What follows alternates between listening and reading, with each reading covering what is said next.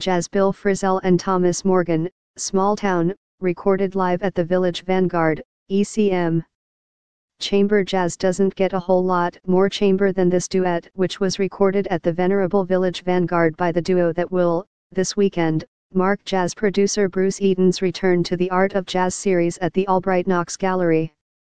Paul Motion's It Should Have Happened a Long Time Ago begins the disc with static poetry.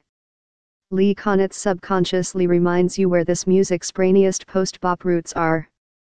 Wildwood Flower reminds you that this pair can be folksy as all get out and fun to listen to besides. Frisell's title tune is American Poetry. Dan Bartholomew and Fats Domino's What a Party is a delicious bit of New Orleans musical scholarship.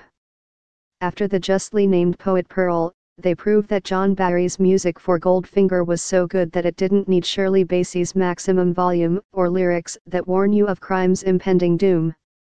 Frisell has always been one of jazz's premier contemplative poets, but with ECM's crystalline sound, Thomas Morgan's contrapuntal bass lines are an enriching delight. 3.5 stars, out of 4.